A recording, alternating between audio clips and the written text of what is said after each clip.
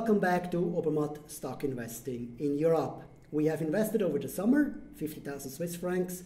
We then made a summer break and we are back now to invest another 50,000 francs in stocks over the next 10 to 15 weeks. Because slowly in, slowly out, that's what safe investing is all about, is our philosophy, because then we profit from lower prices when the stock markets drop, as well as from higher prices when they rise. There's a second video about that.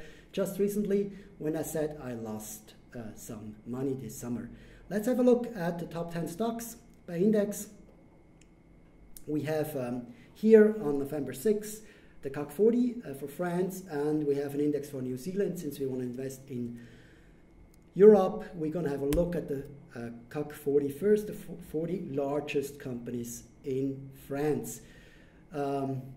First, we have Pernod Ricard on the list of value shares. Value is actually a rating based on price-earning ratio, price-sales ratio, market-to-book ratio, and dividend yield. All together, always measured relative to the peers of the company, gives us the rating, which means Pernod Ricard has better ratings. These 4 ratings are better than 100% of its peers. That's quite good. But their safety is very bad, which means they may have too much debt for their cash flows. So I'm going to the next company, Société Générale. I don't have to look at Schneider Electric because we already bought it. Let's have a look at Société Générale, a bank, because we don't have a bank yet in the portfolio. Let's have a look at that. We looked at that already earlier. Let's go to the details. Let's look how where these consolidated ranks come from. Well, I'm interested in the growth ranks because the 81 rank for growth is quite unique for European banks. And it turns out it actually doesn't come from revenue growth, it comes from profit growth. And it could just as well be that this rogue trader that they had a couple of years back, let the bank suffer for a bit, and they're now just back to normal. So I'm not so sure if that is really a good investment. So I did something different. I'm going to our stock filter. I reduce the companies to look at to the large companies. Didn't manage to get that for some reason. It's very slow today. So just the large companies, just the banks. So I have to, unclick all that. I have to go all the way down to where I see financial companies, health. So consumer finance, diversified banks is what I'm, interested in basically. I unselect all the countries except Western Europe. And what I have here is the top banks in Western Europe, because maybe Société Générale isn't that good, but the first one, HSBC, it has no growth. So I guess that may also apply to Société Générale. The next one is already Deutsche Bank, and when I look at this, already here we have light green, and it goes to red soon, and there are a lot of zeros in Europe. So the banking industry in Europe is really in a bad shape. Before I look at HSBC, I want to verify if that is really true, if Europe is that bad. And I'm going to Google Europe banks undervalued to see if anybody says, they're actually in a good condition, but nobody. The only thing I see from CNBC 4 days ago is that banks got a facelift in Europe, but they're still not pretty. It's not really an attractive market to invest in. So let's still look at HSBC and look what they have to offer.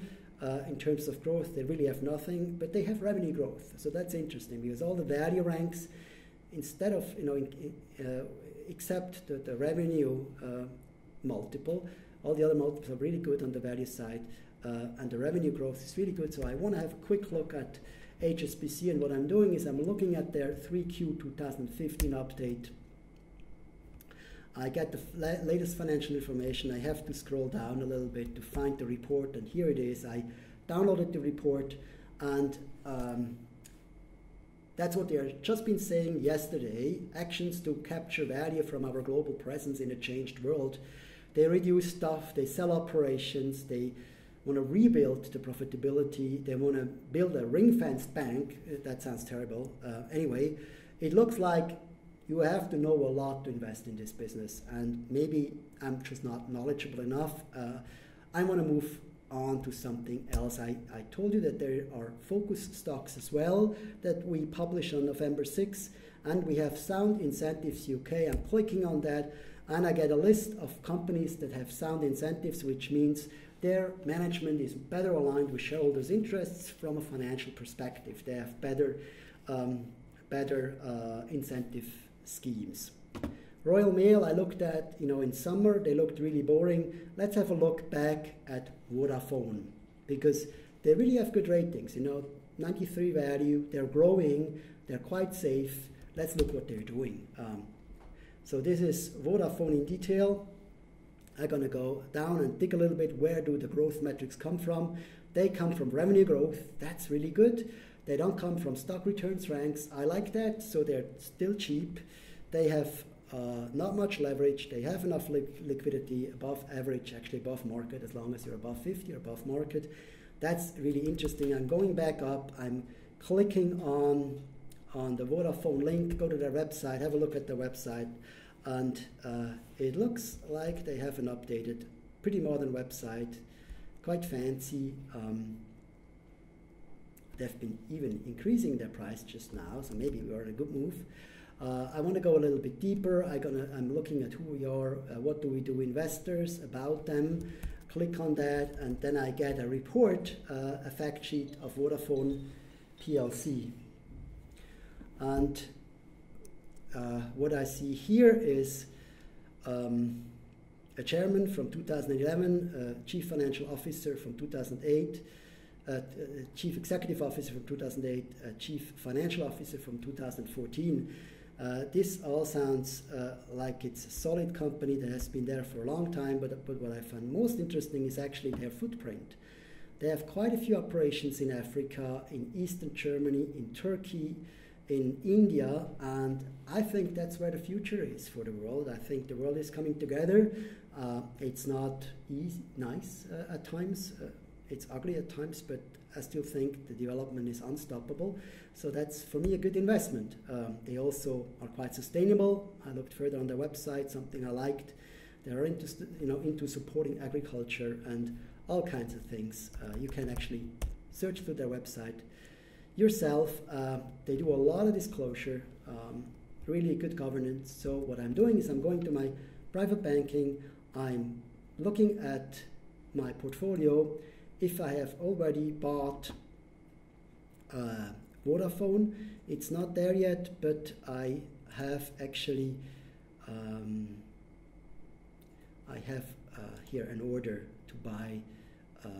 It's actually bought. I bought Vodafone. No, it's still there. It's still there.